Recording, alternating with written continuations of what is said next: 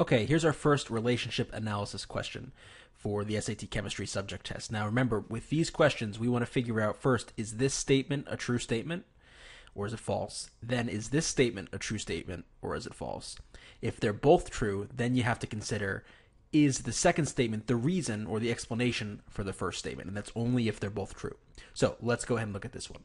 The combustion of fuels containing sulfur leads to the production of acid rain. So is that true? Well, this is one of these factoids that I'm going to reference a lot.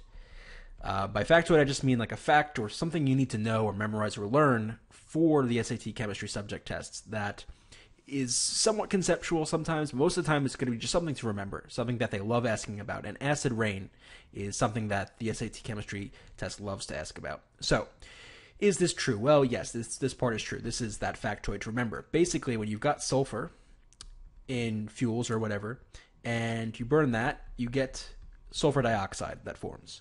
That sulfur dioxide is a gas. It goes into the atmosphere. Now, some of it pairs up with water in the atmosphere to create sulfurous acid. Oops. It's a weak acid. It's not as strong as sulfuric, but obviously can still lower the pH of rainwater so much that it would actually do some damage.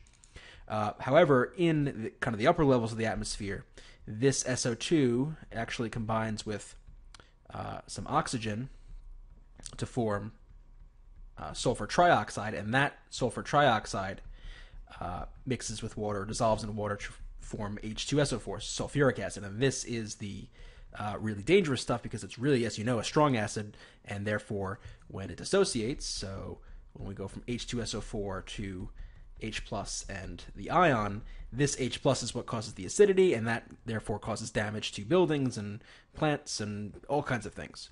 So first statement is true. Second statement, sulfur oxides form acid solutions in water. Yes, this is literally what we just said here, right? So here's one, here's another. These are sulfur oxides that, when mixed with water or dissolve in water, form these acidic solutions. So they're both true. Now we ask the question, is the first an explanation, or sorry, excuse me, is the second an explanation for a first? And yes, right? This tells us why acid rain is produced when you burn sulfur fuels, because the sulfur oxides form and therefore create acid solutions.